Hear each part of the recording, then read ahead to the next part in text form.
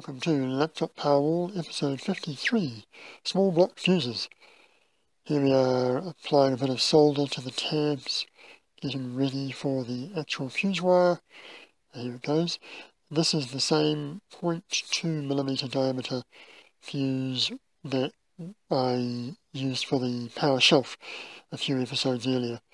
It's just some wire that I stripped out of something I had in the junk pile, and it turns out to be the right diameter to produce a 5 amp fuse. Once we've done all the positive side, we flipped over and did the negative side.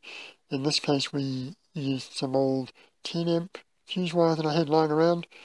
It doesn't really matter what it is on the back side as long as it's thicker than the 5 amp fuse wire, so that when I check this once a month or so when it's up and running, I'll check it and look on the front side only to see if anything's blown, and that's where any problems should show up.